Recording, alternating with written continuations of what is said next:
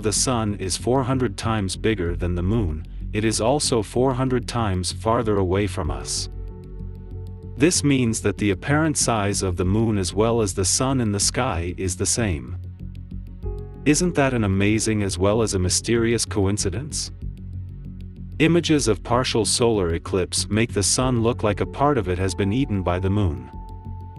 But total solar eclipses are fascinating in themselves.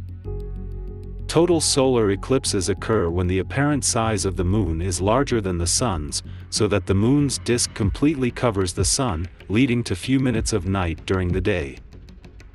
If there's one time you can see stars during the day, it is during a total solar eclipse. Though lunar eclipses can be seen from anywhere on the Earth where it is night, solar eclipses are different.